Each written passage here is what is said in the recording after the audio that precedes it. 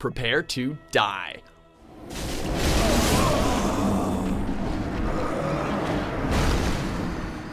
Welcome to WatchMojo.com, and today we will be counting down our picks for the top 10 tips on how to get started in Dark Souls. Considering the series' notorious difficulty, many potential players are a little nervous about diving into the franchise. Never fear though, we've compiled a list of helpful advice to encourage any player having trouble to stick things out, because underneath all that difficulty is a truly rewarding and unique gameplay experience. The bell tolls. Number 10, get good. That's all it takes, noobs. List over. Just kidding, seriously now. Number 10, turn to the internet and the Souls community for help. Anyway, if you're new to this game, here are a few basic tips and tricks for people who don't know about this game. The Souls games are structured in such a way that everything in the game, from moves to stats and even the fundamental rules of the game, are vague and nebulous. Not only is it easy to get stuck, but figuring out the game's deeper mechanics and secrets is designed to be a group effort. Most obviously is the in-game mechanic of reading notes left by other players, or being able to see how other players died. Still, don't be afraid to turn to the internet for assistance. YouTube guides and fan wikis like Fextra Life can really help lighten the burden. Daggers have a quick step that functions with no focus at all. This is particularly handy when you're rolling through the swamp. The Souls series has a large community of passionate gamers who can teach you everything from basic tips to high-level strategies. Some weapons are worth using simply for their weapon art. For example, the Sunlight Straightsword has a buff that you can apply even with a tiny bit of focus. Number 9, unlearn what you know about typical RPGs.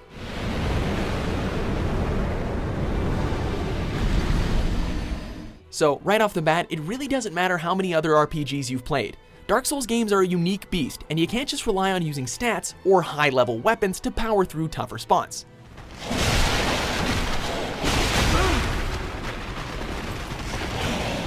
In Dark Souls, it's much more important to find a weapon that suits your playstyle, even if the stats aren't technically as good as the other gear you've come across. Leveling up is important for sure, but the Souls series is more interested in encouraging you to try new things and practice your actual skills at playing the game.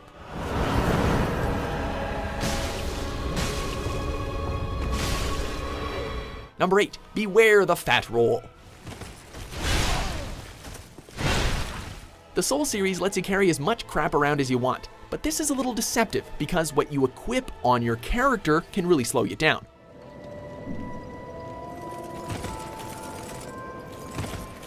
Taking a more realistic approach to item management, the franchise has inserted another layer of challenge by having the player be aware of their equip load stat. The heavier your armor or the more weapons you are using brings up your equip load, and the slower you will run and regenerate stamina. Most notably, if you go past a certain percentage of equip load, which varies from game to game, you will end up with the dreaded fat roll. And good luck surviving some of the tougher enemies when you're rolling around like the fat kid in gym class. Number 7, learn when to target and circle strafe.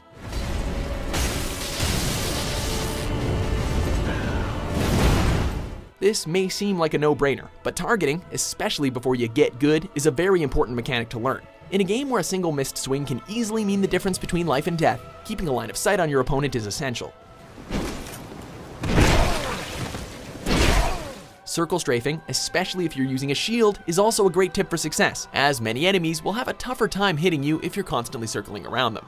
This is also important if you want to backstab your opponents, which is really good for dealing huge amounts of damage. For larger opponents, you might prefer to manually track them and control the camera, but smaller, more aggressive enemies are going to dodge your attacks and get around behind you, so targeting essentially becomes essential. This is especially true in PvP.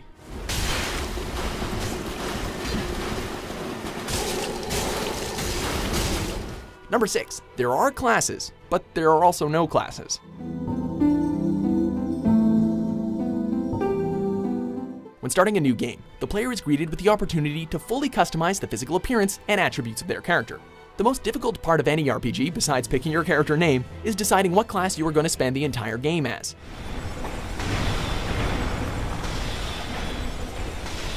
While the Soul games technically present you with the same decision, the class you pick only affects your starting level, your starting stats, and what equipment you get. But as soon as you begin, every spell, weapon, and armor you can find can be used by any type of character, as long as you meet the stat requirement. Furthermore, there are no limits to combining elements from different classes, so throughout the game, you can build your character into anything you want. Number 5, don't feel bad about using cheese.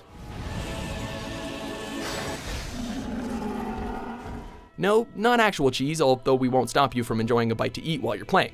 Cheesing in a video game is another way of describing a cheap move or tactic to overcome an obstacle. However, in a game that frequently fights dirty and throws you curveballs, we only feel it's fair to fight fire with fire.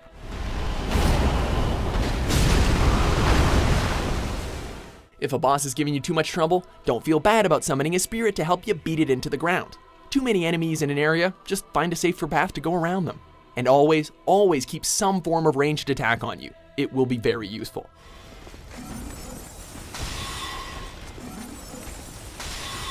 You might not be showing off mad skills, but hey, the game is doing its absolute best to kill you as often as possible. It gets no sympathy from us. Number 4, watch your stamina. Your stamina is tied to not only how far you can sprint, but almost every other combat-related action you take. Every time you swing, block, roll, or cast a spell, you lose a bit of stamina. Lose it all, and you won't be able to take an action, leaving you completely vulnerable. Mashing the attack or dodge button is a recipe for instant death, and taking a more conservative pace to combat is usually the wiser course of action.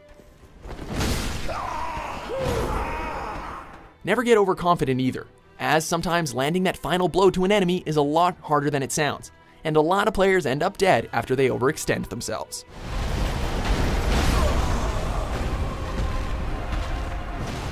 Number 3, explore, explore, explore. The areas on display in Dark Souls are huge and have tons of little nooks and crannies everywhere. It's not just minor things you could be missing either, as unique equipment, spells, and even vendors and trainers are often very well hidden.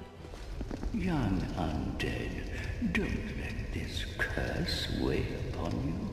Patience is a virtue, and sometimes backtracking before lighting the next bonfire is the best way to not miss out on key items.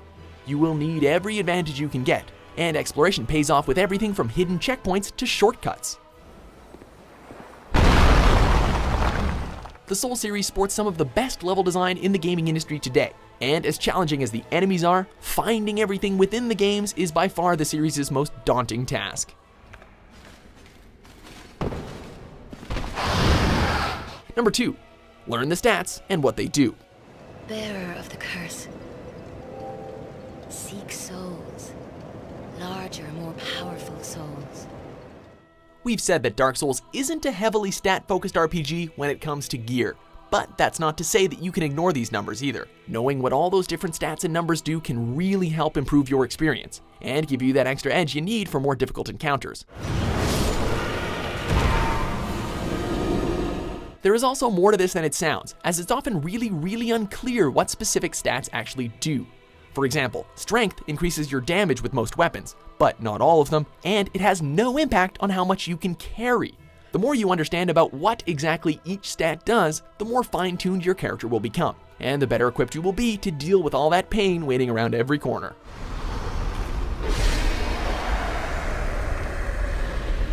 Before we reveal our top pick, here are a few more helpful hints.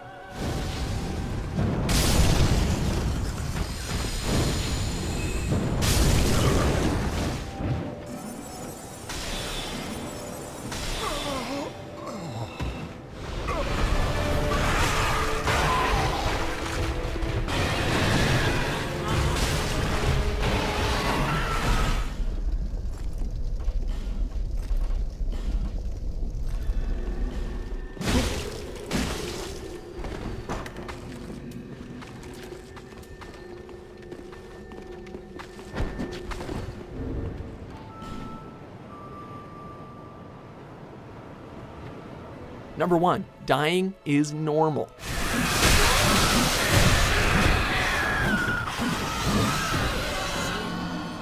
Get used to seeing this screen over and over again. Death in Dark Souls has consequences, but it doesn't mean it's something you need to fear. Ironically, the sooner you accept the fact that you're gonna die a lot, the more fun the overall experience becomes. Embrace death, laugh it off, and do your best to keep a cool head, because the more you fear death, the more likely you are to panic. Remember that this game may hate you, but in the long run, the player will come out on top. Treat each punishing and often humiliating death as a learning experience, and figure out what you can do better next time. Where have you gone? As frustrating and demoralizing as inevitable death may be, it makes victory all the more satisfying. Do you agree with our list? What tips would you offer to someone starting to play Dark Souls? For more insightful top 10s published every day, be sure to subscribe to WatchMojo.com.